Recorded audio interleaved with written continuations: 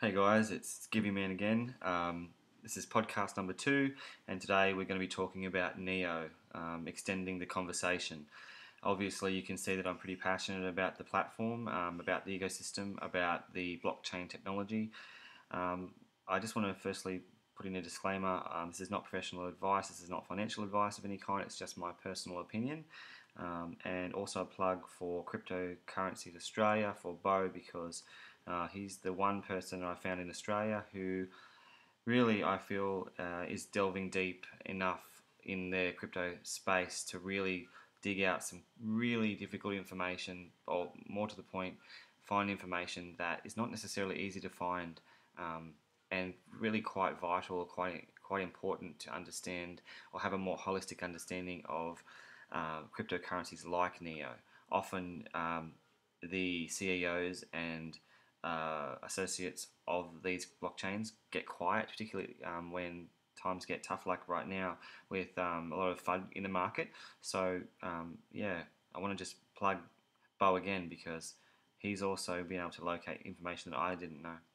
So the first thing I want to talk about is recently I learned that there's a patent for a central platform that NEO has made, and that is something that I would encourage all people to look at. If you have investments in NEO, obviously it's of interest to you, but the reason why patent is so key is that it looks like it is a patent in which other blockchains will be will have to utilize. So if NEO has that key patent in a country like China, which has a huge market of cryptocurrencies, then that is something that is worth knowing, because there are obviously going to be other future blockchains that assert themselves in the Chinese space, and obviously in the Asian markets as well, and even worldwide.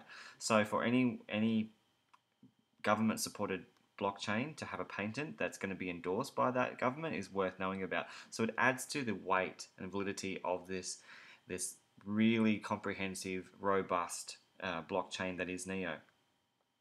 So I want to talk also about something that Tyler Swope touched on, and it's something you can read about in the NEO website itself, but it's called the NEO Roadmap.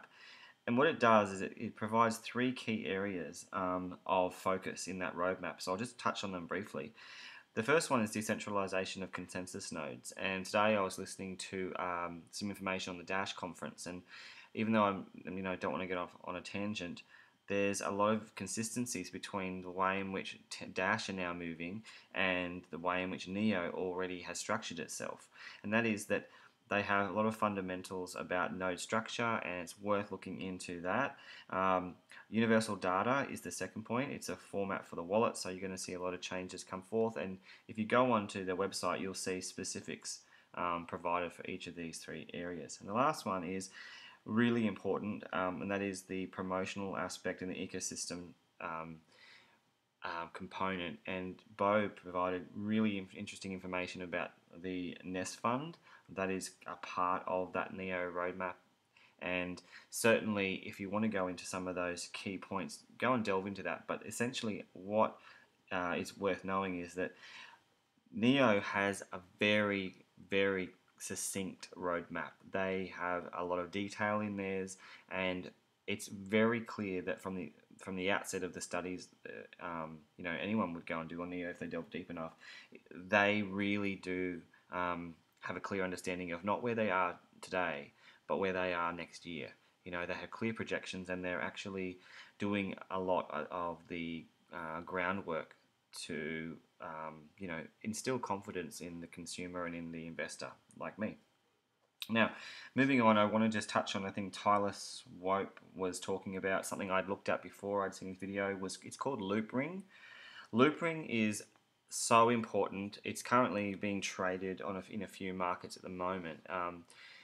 I only have a few notes here that I made for this podcast, but basically, Loopring is really worth knowing about because it's essentially a decentralized exchange. Many of you would know about Kyber. Kyber is highly endorsed by Vitalik. I think Vitalik is also an advisor, but I read today in a tweet he's going to relinquish his allocation of tokens in forms of charity, I think in response to Charlie Sorry, not Charlie Lee. Charlie Lee was cool in what he tweeted today about it too. But in response to Raiden's decision to go for an ICO, Vitalik I don't think is a fan of that. So he's responded, and very altruistically he's put up his share of the or allocation of tokens for both Kyber and Omise Go. So that's a pretty generous thing. But yeah, there's a definite link in functionality between Loopring and Kyber to some extent. But Loopring has some really key points that are worth knowing. First of all, this is massive. Da Hongfei is an advisor to Loopring. Now, if a lot of people are a fan of Vitalik Buterin, or if they're a fan of Satoshi, aka question mark, whatever, then you're going to be a massive fan of this, because anybody who knows anything about the Chinese space when it comes to cryptocurrencies, they're going to know the name Da Hongfei, the CEO of NEO and Onchain. So when you have an advisor like that, there's a reason for that. Currently, half the supply of Loopring is available, and there's a total supply of 1.3 billion, and 25 of that percent of that's going to be released over the next 4 years. So it's really worth knowing that this is an active market. It's currently traded on a few different markets. It's certainly not in Australia. Well, it's not in CoinSpot, which is the exchange that I use, but yeah, if you can find Loopring, certainly study it. It doesn't look like a very, promising investment when you look at the analysis, if you do a detailed analysis of it, but it's just something that is really worth researching to get a better understanding of its purpose, its position today, and perhaps its projections. Okay. Another thing I want to talk about was KYC. Unlike Icon, if you don't know anything about Icon, I can understand it was really hard to find anything on that, but that was recently done in a pre-sale, which I took part of, which I really never do, but this one really ticked a lot of boxes for me. There was a KYC done in Icon, which is Know Your Customer. And recently in an interview I was watching in China, I wasn't there, but I was watching it, Da Hongfei was asked about KYC. And his response was that it's not necessary, or rather it's not compulsory, but you could opt for it, which I really liked, because there's no question that with the crackdown and with the ICO scare in China, there's a lot of people who are worried about security, and it's important for you to know that NEO definitely does provide this option, and I imagine it will get better with their identity focus as part of one of their 3 components in the future. Yeah, the other thing is there's also some multiple trade pairing that's going to be happening or is happening already. So that's something that's really cool, and the exchanges in different parts of the world, Bitfinex I think is one that is doing that. So keep an eye out for that as well.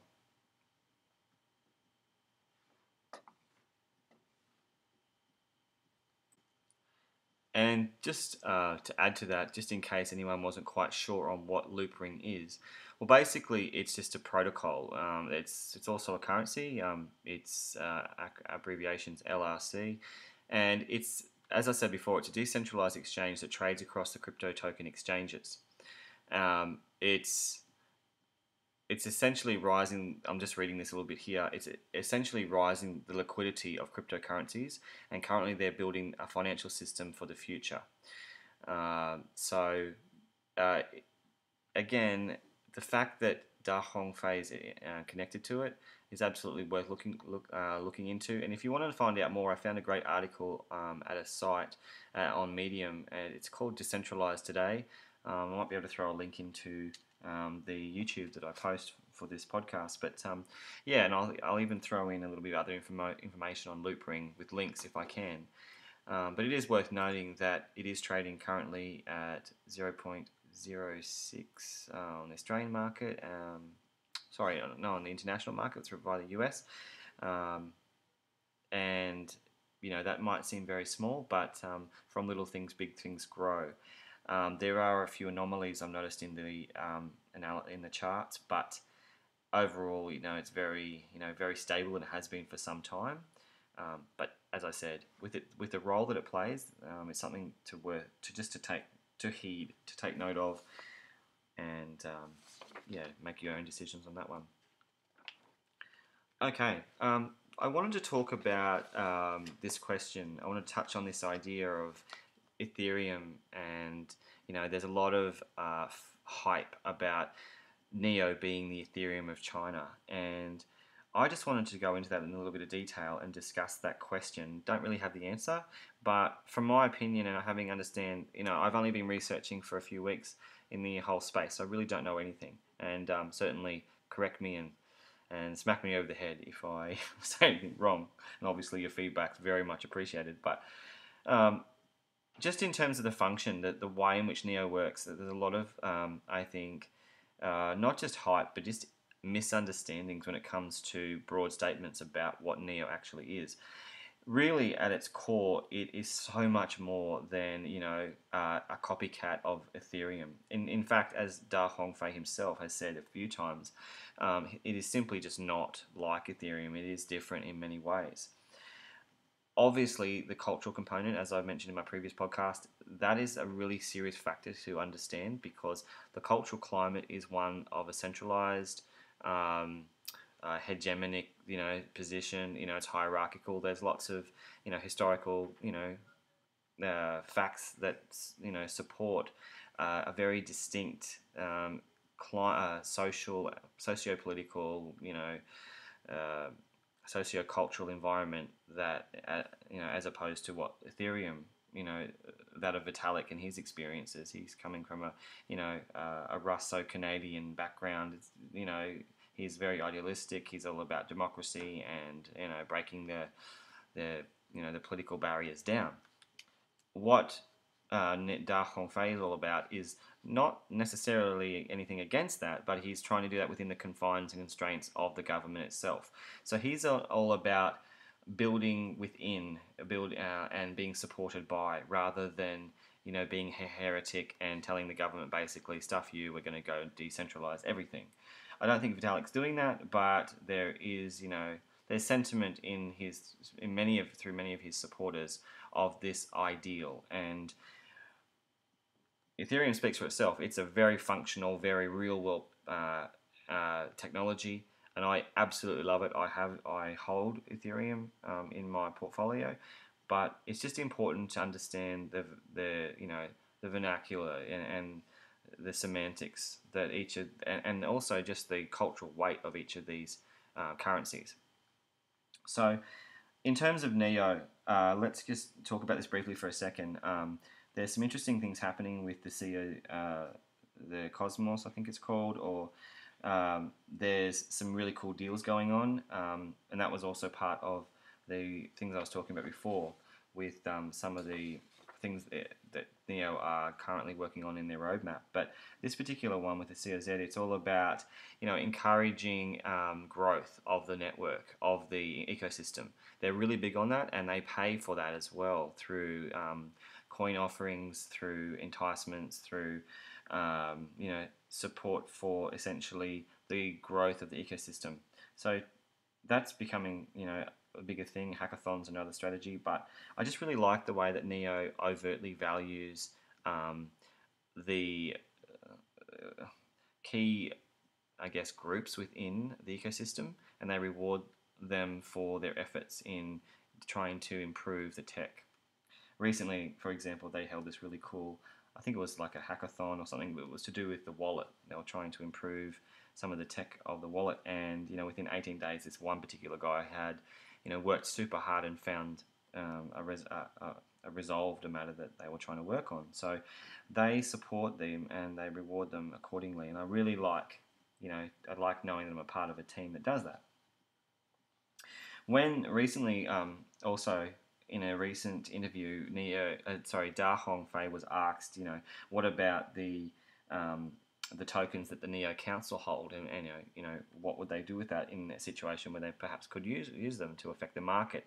And I liked Da Hongfei's response. He said that he will not interfere with the token market, and that's important because not only does the NEO Council have a significant power, which again importantly relates to the cultural paradigm that is China, but through this centralized control aspect or pseudo control with the NEO Council, there is a genuine element of power there. And just having had a small amount of time watching and observing Da, I like that it's him. I like that he's able to be a CEO and lead this because he clearly has a very vested interest in the company. Obviously, he has his own stake in it, but he's very big on the growth of the ecosystem, and that's something that eases my mind as I embark in investing in NEO myself. On-chain also, I absolutely love the symbiotic relationship between DNA and NEO that I talked about briefly. I love the connections between on-chain and NEO, despite that they are distinct entities in business. As Tyler Swope and NEO himself was saying, Da Hongfei was saying, there is something coming up, and I want to learn a lot more about it, and I would encourage you to do the same. And if you can find out, awesome, I'd love to know. But there was mention of NEO X, and basically that's something that's going to synergize the two entities. It's going to make NEO much more valuable. And essentially, if you can imagine, if on-chain and DNA are the corporate aspect where they're just trying to evolve or even expedite blockchain development in China and abroad, then you can only imagine what it would mean when those two entities of NEO and Onchain interconnect. That's going to be another, perhaps bull run of a significant kind. Irrespective, I, to be honest, I'm not about trying to watch the market every second.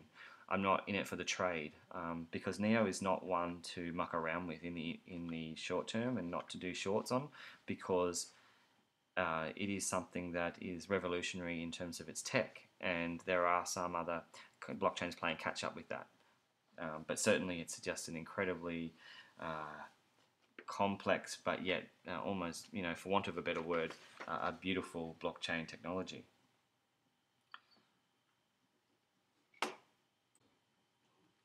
Guys, the next thing I wanted to talk about was consensus nodes in relation to NEO. Now, I'm certainly not going to profess to know much about this, other than it is my understanding that currently there's a degree of gas that needs to be paid, which will apparently it's going to gradually diminish throughout 2018, so that's not going to be a requisite for the nodes issue, for nodes consensus. Basically, the gist of it, I understand, is that that's advantageous for anyone who wants to go and invest in NEO, regardless of the amount they have, and it's going to provide better access to the overall network and ecosystem. So that's good, something good, and there'll be essentially, as Da Hongfei said himself, there'll be a third less of the consensus nodes within the mid 2018. So that's just something to know and to investigate more, because I need to do the same. In terms of deployments on NEO's platform of small contracts, they are currently free. And what's really cool is that the gas that's designed through that dual governance and utility token system, that offsets the issue of costing, because the gas that's generated, it actually provides the alternative to other systems like Bitcoin and the mining that they have to do in order to supplement their transaction fees and that sort of thing. So that's a really cool thing, and it's another reason why NEO is such a smart blockchain and protocol. The other thing I thought it was worth mentioning is that if anyone wants to try and understand the ICO Red Pulse, I heard or read something recently on Steemit, I think it was, and there was someone who likened Red Pulse to Bloomberg, a decentralized Bloomberg. So I thought that was a really cool analogy, because obviously Bloomberg is a major player of information research, and Da Hongfei was even going one step further, and he was likening Red Pulse to Steemit in terms of upvoting and that sort of thing. So that is also very exciting, because It's very likely that the cap's going to be a little different to the Steemit design, and as you know, Dan Larimer, big fan of him as well. Um, the use case and application of Steemit is real. It's happening right now. I know Bo uses it. A lot of people use it. I'm going to try and investigate it once I finally get a Steemit account. And it just takes a while, but I'll get there. But essentially, what I'm leading to by talking about Red Pulse is that Da Hongfei said recently that he just simply wants to have real use cases attached to the core framework that is NEO. So he doesn't want any rubbish. So that means they're going to vet a lot of crap. They're not going to waste time with things that can't grow in the ecosystem efficiently. So if you're looking for ICOs, firstly, not that you can, because you can't invest necessarily in the future as easily as you can in the US or in the West, but what you can be assured of is, at this point, is that if you're going to buy NEO, all the businesses that are attached to that through the private sector, which is how they're going to generate their income, to help to bolster that, you can be assured that they're getting the best quality they can find, because the NEO Council aren't really settling for less than the best of what is submitted. So that's a really cool thing to know. Okay. So then, interestingly, recently, and I know many of you may have heard this, Da was asked about whether or not China will be the first to present or to evidence mainstream adoption, the first blockchain. And his response was he thought that the US or China, and then he led to China being the answer. I wanted to just put in another way of thinking, and that is perhaps to also throw in the country South Korea. And the reason is, and normally I probably wouldn't say this if I didn't see so much evidence of it, but South Korea, in my opinion, has modelled, or perhaps they've done it on their own, but it doesn't appear to be that case. South Korea have modelled their approach to the blockchain industry on the approach that NEO has used. Perhaps again, it's going back to that cultural frame, but both of them have back mapped from the corporate world, and that is fantastic in terms of investment. It's fantastic for for real world application, because at the end of the day, if you can't use it in the space, if you can't use it in the private sectors, and then in the immediate future, then really it's just a presentation of an idea. And South Korea, I would argue, are in that mix as well, perhaps further ahead than the US. We know about a few other blockchains that are evolving. We had huge ICOs like the Tizo, but again, haven't heard enough to really understand how the US is number 2 in DAR's response. I'm going to add in South Korea there. There's so much to be said about them, about the team, about the council, about DAR. At the end of the day, we have to just always remember that throughout the process of the ICO scare, DAR and his team, and even other government sources, were constantly stating, if you looked through the FUD, it became pretty clear that many of them were trying to present the argument that no, it's not as serious as what it's being presented in the media.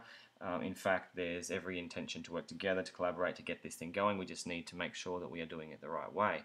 And to be honest, as an Australian, and with a lot of things happening in Australia right now, in that same light, I would be happy as an Australian citizen if I saw what was happening in China, because not only is it leading the way for regulation, which is fundamental for the growth of the industry itself, but there's a lot of security for the investor too, because currently there just seems to be an infinite amount of ICOs established on the Ethereum network because it's not vetted properly, and it's to the dismay of people like Vitalik.